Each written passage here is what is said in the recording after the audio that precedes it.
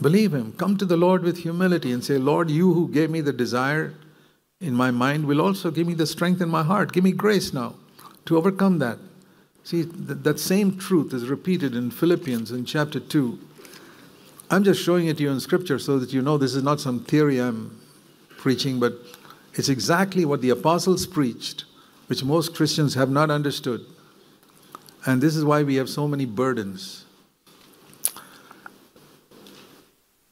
Philippians 2 and verse 13. God is at work inside you. And whenever it says God is at work inside you, it's always referring to the Holy Spirit doing two things. One, in your mind, to make you will His will, His good pleasure. Second, in your heart, to work His good pleasure. It's the same thing here. It's exactly what we read in Hebrews 8. He works in my mind to choose it, and then He works in my heart to do it. And so, what should I do then? That's said in verse 12, last part. You work out your salvation from all sin with fear and trembling. Lord, you're working in me to desire it.